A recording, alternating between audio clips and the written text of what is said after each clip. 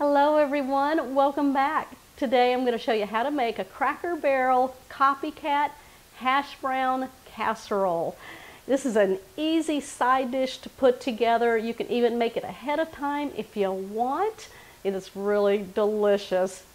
Y'all ready? It's right here. I'm going to bring you up here, show you what you're going to need, which is not much, but let me tell you, this side dish packs a punch for your office party, for your church gatherings, potlucks, if you want to just make it for home and have it as a side dish for your favorite meal. Come on up so we can get this one started. You're going to need some shredded hash browns. We've got seasonings of salt, pepper, garlic powder. Now I've got some minced onion, or you can dice your own onion, or you can put onion powder in it, or just leave the onion out if you want. We've got butter, cheese, got a can of cream of soup. Now this is great because you can use any flavor soup you want. If you want cream of chicken, cream of celery, which I'm doing here because this is perfect for the holidays. And you can also do like a cheddar cheese soup if you want to do that instead of the cream of soups. And then we've got some sour cream going in to kind of smooth it all out. We're going to take the hash browns. You want to make sure that you thaw these out. They do come in your freezer section of your store. And this is 1 pound and 4 ounces, so about 20 ounces of hash browns. If you want to double up this recipe, there's a package of hash browns that are like 36 ounces, and that's totally fine to double up. So what we're going to do, I've already thawed these out, so we want to drain them. Now if you use hash browns and you leave them frozen, they're going to get really watery on you, and you don't want that. Take a bowl. I'm going to lay some paper towels in the inside. I'm going to pour the hash browns, my thawed hash browns, into the bowl. I'm just going to pat them down. I'm going to get any excess moisture out of the potatoes.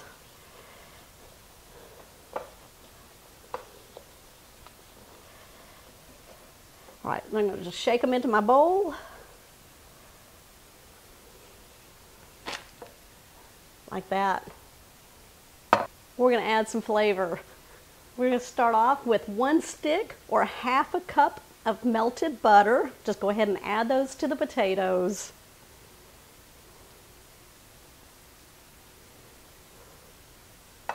We're going to add some salt and pepper, 1/4 teaspoon of each.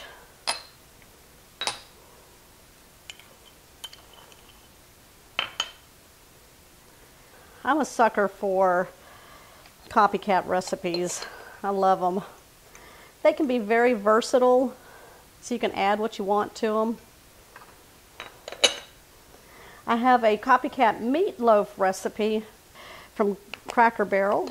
You should give that one a try. It's really delicious. All right, I'm going to add 1/4 teaspoon of garlic powder. And then we're going to shake in some minced onion. And this is what I was talking about, where if you want to just dice your own onion, I would dice them very small though, because this won't cook very long, and so you want a chance for the onion to just kind of cook through. Or you can put onion powder in. Just a couple of teaspoons, give it some flavor. That's it. Right there. I've got a can of cream of celery soup. Oh, this will smell like the holidays. You can use cream of chicken soup if you like that, or you can even just take out the cream of soups and add like a cheddar cheese soup if you want to do that. Anything that's creamy, that'll help bind it together.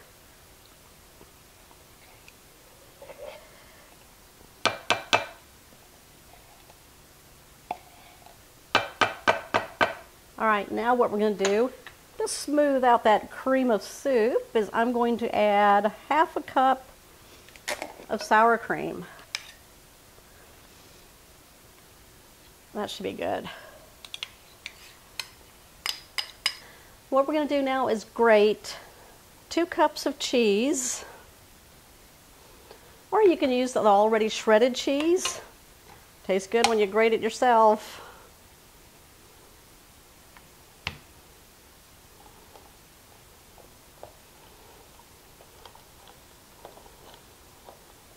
I'm using a cheddar cheese. All right, what's your favorite side dish at Cracker Barrel if you've ever eaten there? All right, we're going to place half of our cheese into the bowl with the potatoes.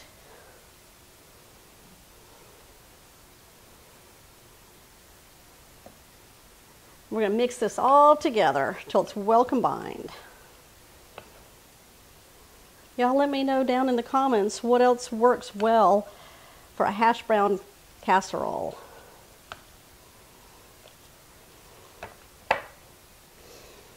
It smells delicious in there. I'm telling you, pair this with that meatloaf from Cracker Barrel. I got the recipe down below if you want to check it out. Or you can even go to catherinesplates.com and search for the recipe there, Cracker Barrel meatloaf.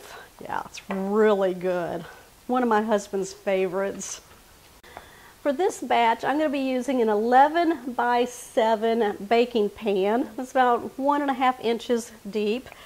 I'm going to spread the mixture evenly throughout. First off, let's spray the baking dish with some nonstick cooking spray.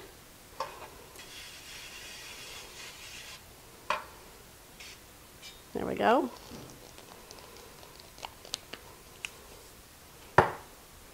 Now we're going to place it into the pan.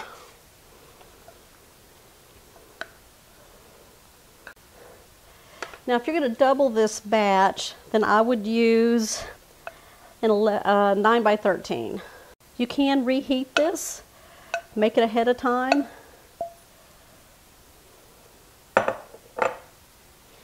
right, we're going to spread it out evenly. And then, you know what? We're going to top it with the rest of that shredded cheese. Now, if you're wondering what you can eat this with, just think of Cracker Barrel with their fried chicken, their pot roast. Yeah, I love their pot roast.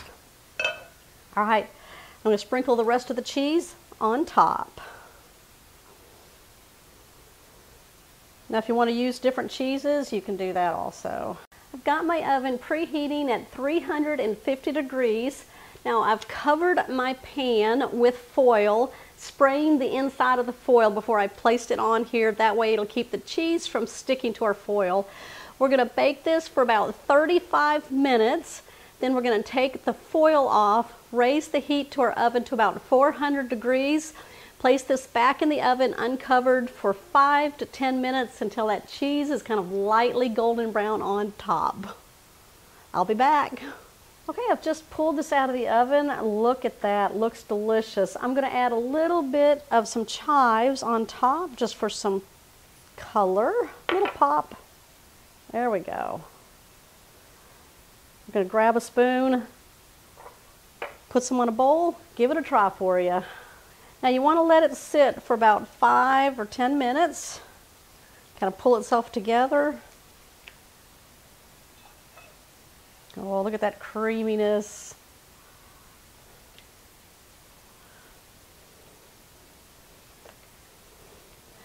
All right, I'm going to grab a fork. I'm going to give this a try.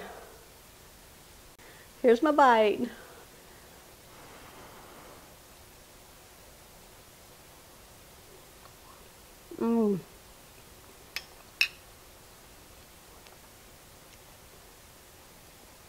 Ooh, if you can do that cream of celery, tastes like the holidays for sure.